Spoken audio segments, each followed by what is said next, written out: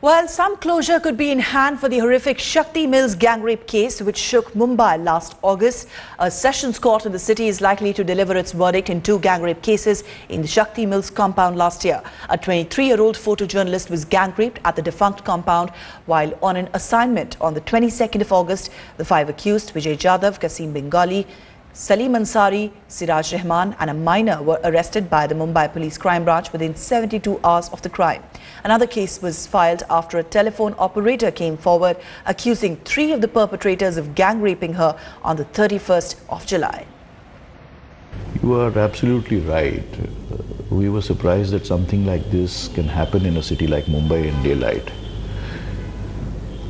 But it happened, and we had to therefore deal with it. Well, the accused have been charged with offences such as rape, conspiracy, common intention and unnatural sex. A 362-page charge sheet against the four accused was filed on the 8th of October. Police claim the case is very strong with all kinds of forensic evidence, call data records and even DNA reports pointing at these accused. While the minor is still being tried in a juvenile court, the four other accused, if found guilty, could face life imprisonment under the new anti-rape law.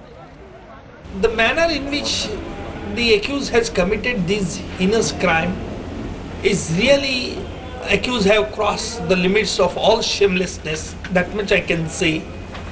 Of course, both the trials were held in the camera. I can't divulge the details of the entire evidence, but suffice to say that I have never come across the cruelty which accused had exhibited at the time of commission of crime in any other case.